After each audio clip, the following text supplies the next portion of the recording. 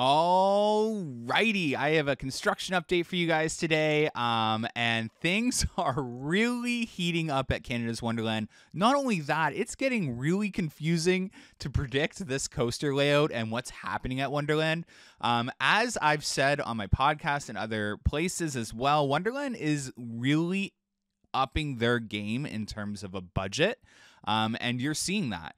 Wonderland has projects all over the park, has removals going on, cleaning up of areas, enhancing of areas, and of course this major 2025 coaster that is being worked on already. So as you see on the screen, Extreme Skyflyer is started to get removed. Again, my videos are always a day delayed unless there is breaking news. So yesterday we posted the Extreme Skyflyer removal. This is footage from yesterday, and then tomorrow's video will have it completely removed. Just a little heads up. But with that being said, lots of work going on over at the mountain. So they are almost done reinforcing this tunnel. This is filmed in the morning. Again, if you fly in the morning, the sun reflects off things and it looks like just pure white, so it's hard to get that angle. You'll get a better shot at 5 p.m. Our 5 p.m. shot is so much clearer. But over here, we noticed that they disconnected the gas line and the electrical lines from this building a bit ago, but they finally finished disconnecting, which led me to believe that they were going to demolish this building. There's a couple buildings in this area that look like they're up for demolition, but there's the demolition vehicle. So I knew in the morning that they were probably going to demolish these buildings. I forecasted they were on break and that they're probably going to do it later on or the next day.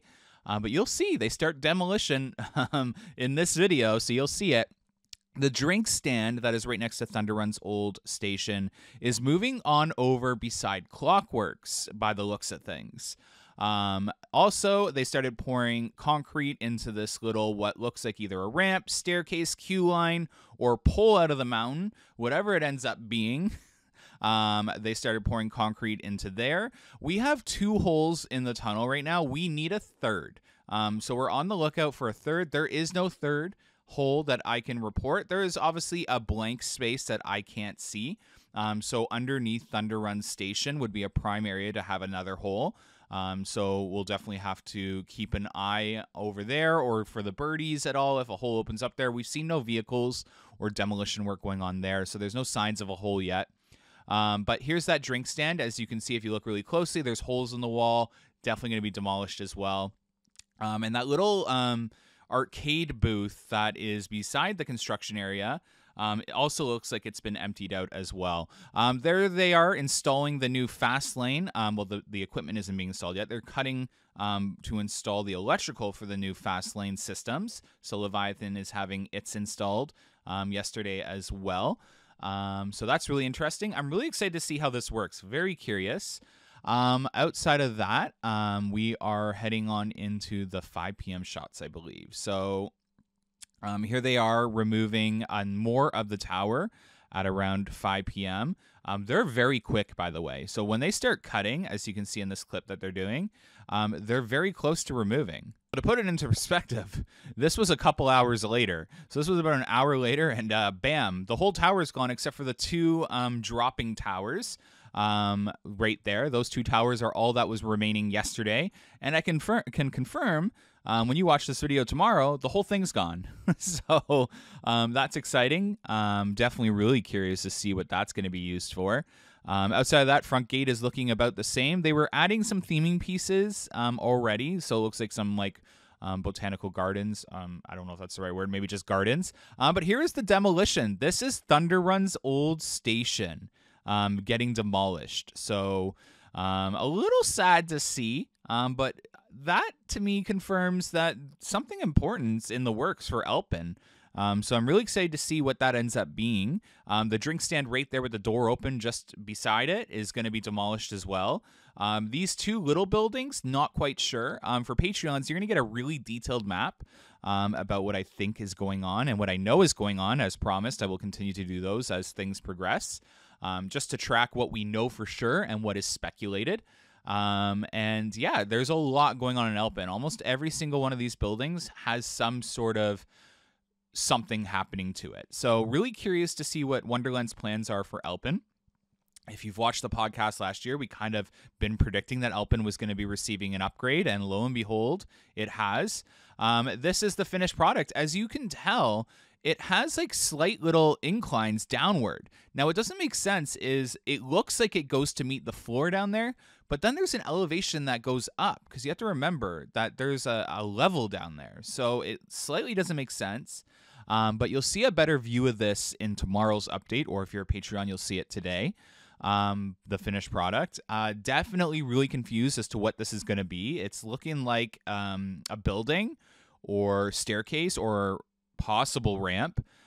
Very similar in size to the first tunnel, to be honest, once they add the walls. So that makes it a little weird as well, because still don't know where they're going to fit trains or track pieces horizontally into the mountain, unless once this is constructed, it really does come out to be a ramp. But this is really confusing. I'm not going to lie. This whole project is really confusing, and it's kind of stressful to watch. Because it's like it could go either way. It could come out the Alpin side of the mountain, or it can come out the Extreme Skyflyer side of the mountain, or it's going to come out both and use a little bit of land on one side. Who knows? This is really confusing, really stressful.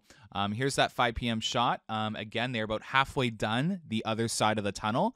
So that's really exciting. You can see them here working on it. They actually stayed late yesterday, because I filmed this at like 5:30, and they were still working really hard. And there's another angle from the other side of the pond of the old Thunder Run station demolition. So, oh yes, and this is the shot. You can see the holes in the old drink stand where they removed the equipment. So definitely lots of things up in the air for this season, okay? Lots of things. Is the Alpin refresh connected to the new coaster? Who knows? It could be a completely separate project. Is the Extreme Skyflyer side of the land connected to the 2025 project? Who knows? Maybe it's not. Maybe it is. There's 2 tunnels. Both tunnels lead to both areas, which makes it that much more confusing. So very interested. I will tell you, Whitewater West pieces have started to arrive on site, so that was really exciting. I think I showed that in the next shot. So our new water slide has started to arrive on site. Yay! It'd be nice if it was our new coaster arriving on site, but not yet. A little early for that. But everywhere else I've looked, no other signs of any other construction on the Extreme Skyflyer side. Just that they set up the cinder block blocking off International Showplace, but that has been there for about a week and a half. And then there's the angle of the Guardian piece of track that's sitting on the ground. And yeah, not too much else exciting going on. Thanks for watching our construction updates. And that's everything for today's update. All right, guys, have a good one. Bye.